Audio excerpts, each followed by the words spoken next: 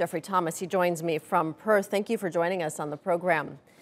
Some good news there for Qantas, certainly, but many airlines around the world were already struggling even before the pandemic. We've seen thousands of planes grounded, mass layoffs. Do you think airlines will ever be able to recover from this?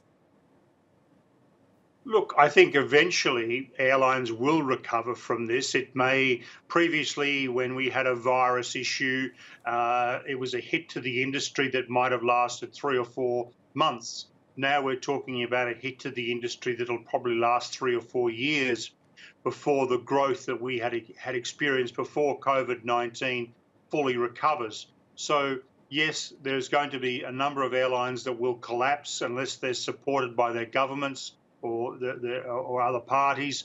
But one of the ones that's going to fly through this very well is Qantas, because it's so well cashed up, and it says that it can continue as is till the end of next year.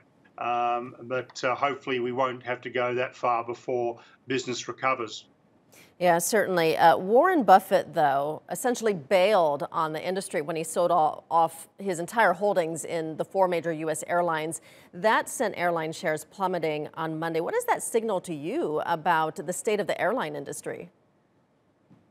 Oh, look, it's certainly going to be tough going for even longer than 4 years, because at the end of the day, airlines have got to pay all these loans back. So the only way of doing that is to increase airfares in the longer term. I mean, in the short term, I think you're going to get some amazing airfares to stimulate travel around the globe. That's what's happened in the past, and that's certainly what is going to happen now.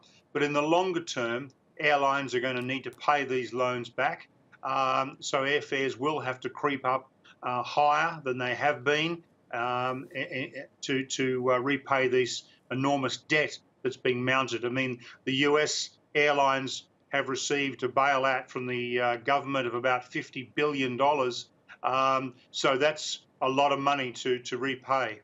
Yeah, all right. Well, we'll leave it there. And I know there are plenty of people who are anxious to get traveling again, me included. Geoffrey Thomas, thank you so much for your time.